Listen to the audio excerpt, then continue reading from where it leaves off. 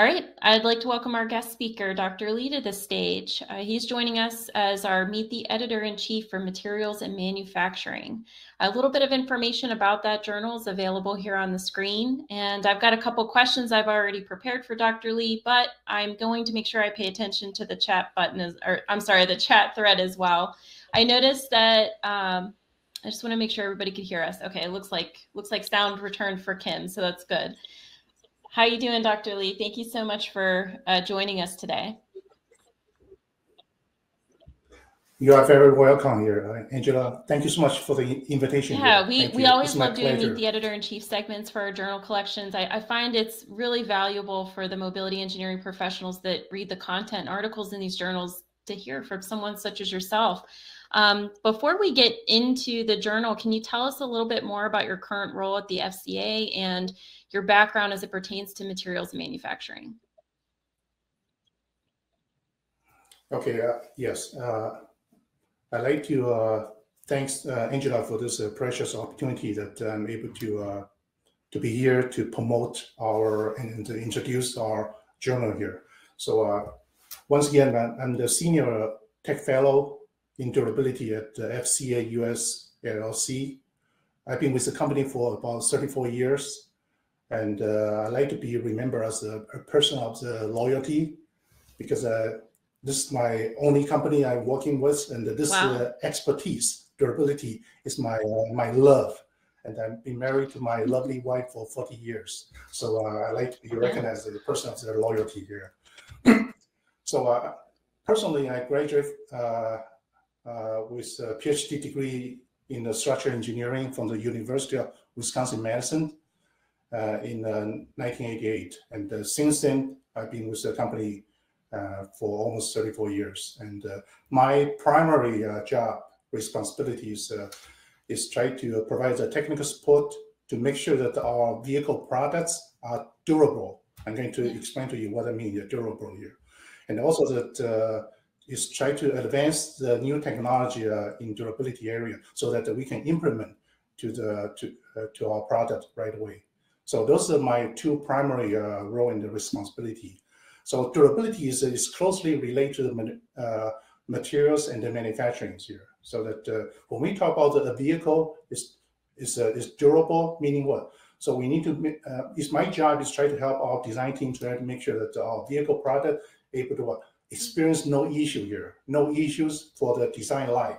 Usually 10 years, 15 years, no issue, major issues, and under very severe customer usage condition here. So I'm the expert providing all the support from the design, validation, reliability assessment, and also the manufacturing process here. So they all closely related together here. So that's my role and the responsibility. Wow, it sounds like you got a big job.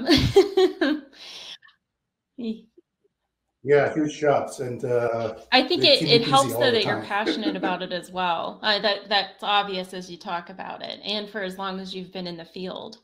Wonderful. So what made you want to get involved as the editor-in-chief for the SAE, International Journal of Materials and Manufacturing? Well, that's a good question here. So personally, I'm the person of I like to learn. And I remember Albert Einstein once say that, when you stop learning, you stop dying. Stop learning and just stop dying here. So that's a key here. So that I always like to keep me busy, learning, stay abreast of the new technology here. So that's from my personal passions. And from the SAE journal's perspective here, I would like to lead this journal here to be the best of the journal, most cited journal here. All right, because our competitor is the SME journal of the materials and the materials engineering and the technology, journal of the mechanical designs, and the journal of the manufacturing engineering. So those are the SME journal. They are my benchmarking. They are my competitors. I want to become the best and as compared to them. So that's my passion here. And the reason I get into this areas is because I've been with the associate editor for the past 10 years and last 5 years, and appreciate I got a referral from the Professor Muhammad SAE, and from the Eastern Michigan Universities, his recommendation. So I can become I have the pleasure and honor to become the editor-in-chief. So that's how I get into here. So I hope I can lead the journal. Absolutely. Okay, to become the best. I think you're already on that path. Yes. It sounds like you're a lifelong learner. I'm also a lifelong learner. I totally get your passion behind wanting to just continually learn. Were there any articles published so far this year that you were excited about? Yeah, there's so many nice articles here, and for example, the one of the multiple objective optimizations papers cited by Dave before minutes ago. That's one of the fantastic paper. The second one is I'd like to recommend everybody to read is what they call give me a second. So this what they call the review and assessment of the stress life based multi-action fatigue theory here. So this is a fantastic review papers. And if you get into the fatigue durability area, this the paper you need to read. All right, so this is a fantastic. Excellent. I did just push out a link for everybody as well that pulls up all of the journal articles so far for 2022 for materials and manufacturing. If you want to take a look at it, that title that he just referenced is available. One question I had for you, and this has come up in some of the other past guest speaker segments, specific to the journal as well, is I noticed several articles kind of span across industry sectors, aerospace, ground vehicle, commercial vehicle. Can you tell us more about how this journal and the technologies around materials have those cross-functional aspects?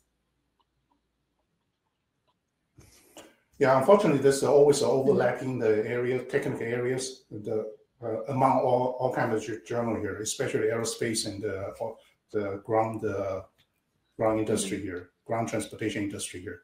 So the thing here for the ground transportation industry, and I think we try to learn as much as technology that from the aerospace, for example, here. It's a mutual learning opportunity here. So for example, like materials, aerospace is excellent in what? In the lightweight materials, like magnesium, aluminum, and composite material. So those kind of technologies are going to be used by our area, especially OEMs, right. And also manufacturing. This aerospace is leading what? Additive manufacturing techniques, and all the joining technique here for the aluminum and the similar materials. Those kind of technology, and we gradually try to adopting here. Why? Because what? Fuel economies is more like the areas of interest for us. We like to reduce the vehicle weight so that we can improve our fuel economies. So that's our goal here. So that so to answer your questions, always overlapping here, but it's more like a mutual learning, overlapping and the mutual learning too. And they learn from our solid, robust design and the process and the same here. All right. So always overlapping, and that's. I love that you're learning from each other, and we're seeing that more. It's a trend that I've been seeing in the 2.5 years we've been doing this webinar. Just in the past year, more industry professionals such as yourself are seeing the same trend. Are there any journal articles, future special articles, or anything coming out that you're excited about?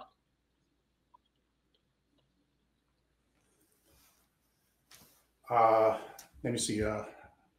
The article, there's one article going to be published is regarding the smart manufacturing, the technology here. So this is one of the trend here. So smart manufacturing technology through what they call the disrupted digital technology here. So this is new areas of interest here, and also there's more paper focused on what? AI, machine learning. Okay, and how they use those kind of innovative technology here in the vehicle design. So that's the future trend, and fantastic. And I think that 1 or 2 papers been into our peer review process right now. So yeah, if they got accept, and I think audience able to see those kind of paper. Interesting. Well, we look forward to reading those as well. So there is a question. Jean Denis, he asked, does this journal accept articles in the field of runway and aircraft de-icing and anti-icing? Wow. I think this journal is more focused on what? Okay. Ground transportations and industry here. So for the aerospace, and we like to refer the paper to a different journal. Kim Martin's in the audience, so maybe she could also answer that if there was a journal that would make more sense for that type of a topic. And it looks like, I just wanted to make sure we got these questions answered before I continued. So it looks like some people want to join your peer review process. And thank you, Kim, for providing that information as well. That kind of leads into my next question. For those engineering professionals listening, how does one go about submitting their research to this journal? And can you describe what that process is like? Yeah, so there's a website, and talk about how you submit the paper in the website. And once the paper gets in the website, and it depends on the category of the paper here. So the paper would be routed to our corresponding associate editor, and then the editor going to send out this submission to at least the 304 for the peer review process here. And then once the feedback comes back, associate editor going to make a decisions, make a recommendation to accept or reject. And after that, if accept, then come to me, and I'm going to review and approve. And then that will be the complete publication process here. Yes. So regarding where to submit, there's a website, and you should be able to. I will post the website later, and so that everybody, if you are interested in submit a paper to our journal. And then that's a website. And Dr. Lee, what are some of the other technologies you'd be interested in getting those submissions on?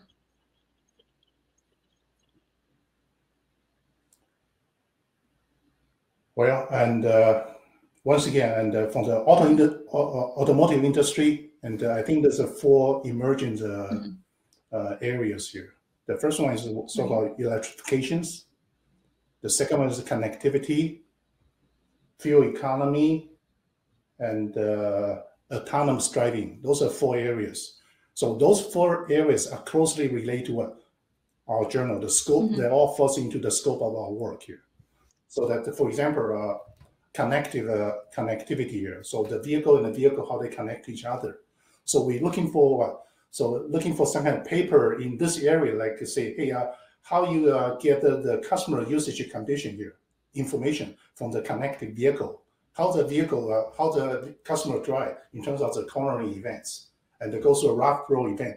What's the wide open throttle events? So those are things able to see go through this kind of connected vehicle here. So those the reason I'm interested in this, looking for the paper in this area is because this closely relate to the design target setting here.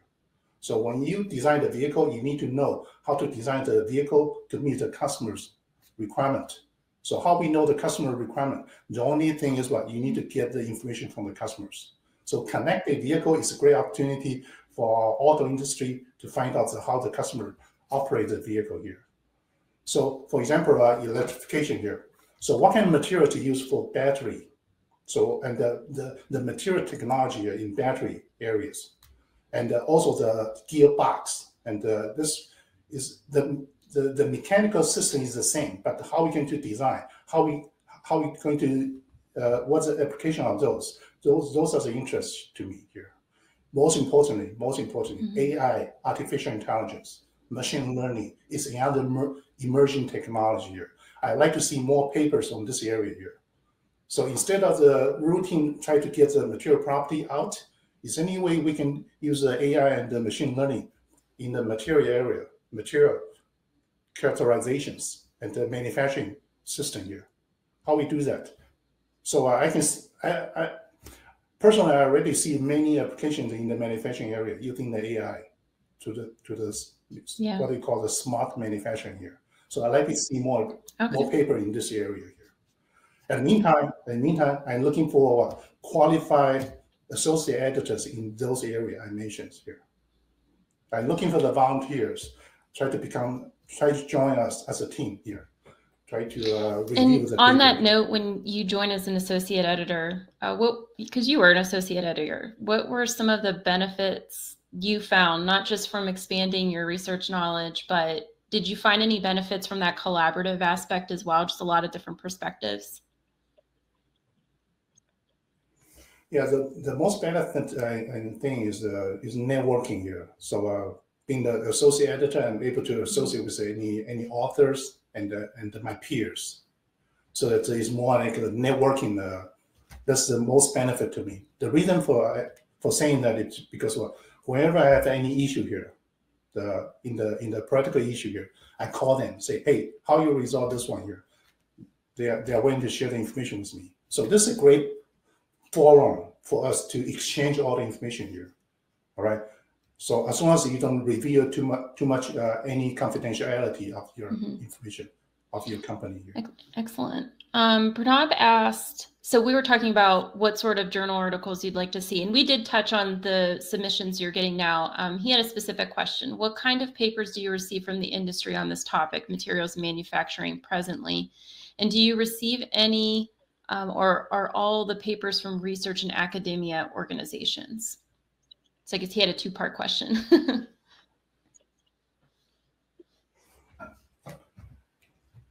Okay, so let me see.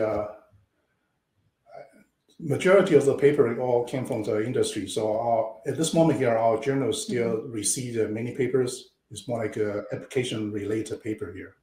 So in the future, I like to see more contribution from the academics here. All right, and that's my goal here.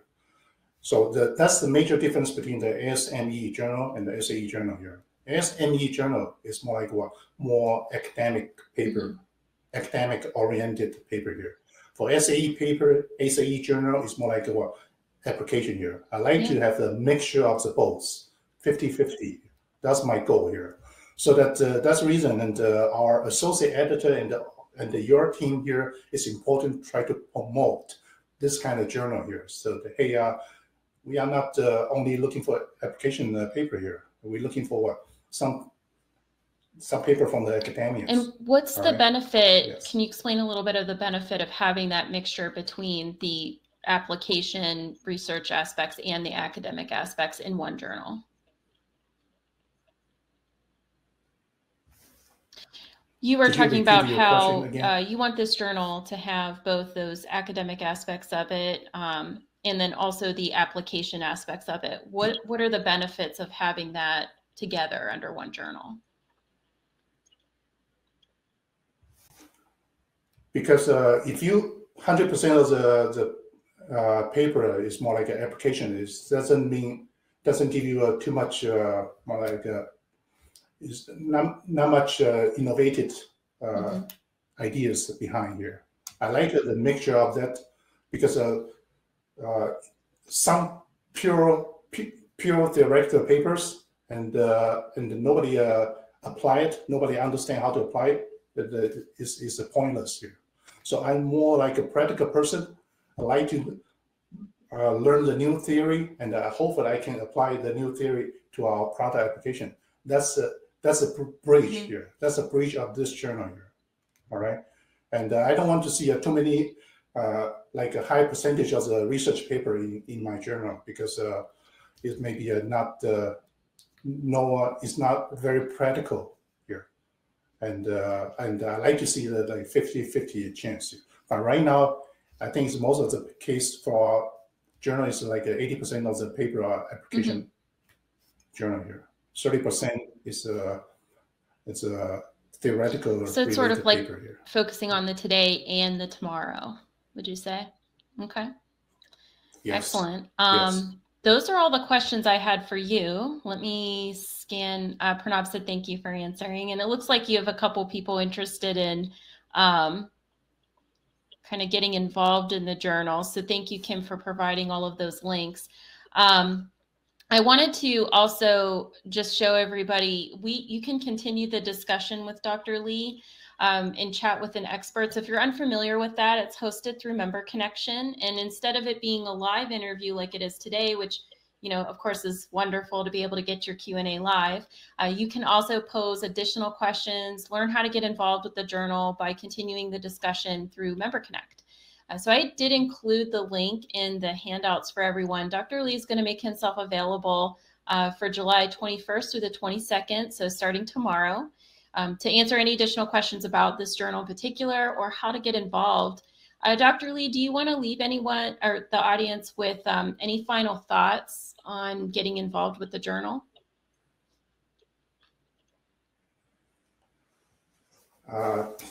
Yes, and first of all, and I'd like to acknowledge. Okay, first of all, the success of this journal here is highly dependent on our SAE staffs and fantastic support, and also my peers from the associate editors. So they did a fantastic job and put together a wonderful journal here. So I'd like to give my thanks to all of them. All right. Secondly, I'd like to thank the audience's support here, and I wish you continue to support this journal here by promoting this journal, by submitting your papers to this journal, and that will be my encouragement to everybody here. Yes, thank you so much for joining us and for volunteering your time today and the next 2 days in Member Connect. I hope most of you will take advantage of that for sure, just to learn more about how to get engaged and even just reading some of the articles published this year. Dr. Lee, I'm really looking forward to some of the future articles that you described earlier, and I hope we can connect again for another Meet the Editor-in-Chief segment in the future. It's for sure. Yeah, it's my pleasure. And thank you so much. And nice meeting you. It was nice to meet you as well. Thank you so much. Thank you.